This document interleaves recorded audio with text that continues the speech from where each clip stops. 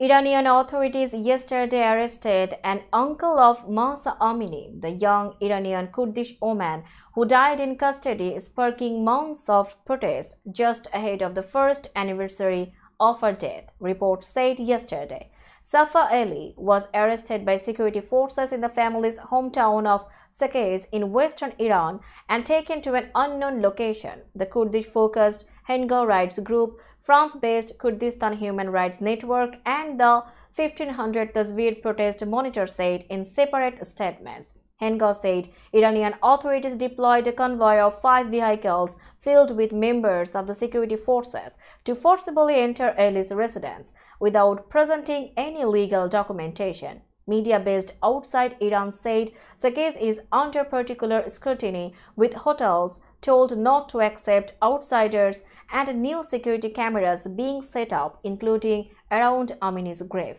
The arrest comes as activists accuse the Iranian government of stepping up a crackdown ahead of September 16th anniversary of the death of Amini.